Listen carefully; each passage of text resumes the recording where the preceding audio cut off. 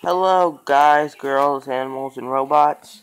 Welcome to the first episode of this new series I like to call Robert's Educational Nonsense. Today we're gonna tell you about probability through money. Okay, here's a dime.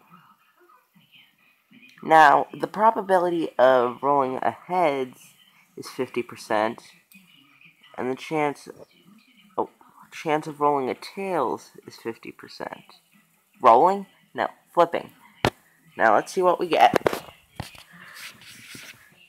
Tails. Tails. Tails. Two more times. Tails. Heads. So, through this coin, we rolled 4 tails and 1 head. That is 4/5 of the time we rolled tails. Flipped! Dang it. And 1/5 of the time we flipped heads. Now, there's always a 50-50% chance of doing it.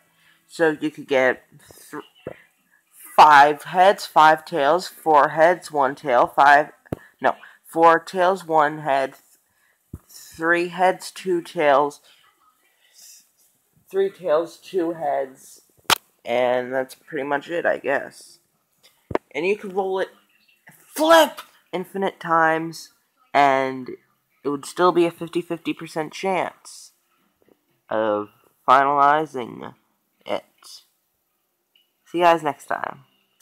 I'm Robert Ivy. Heads.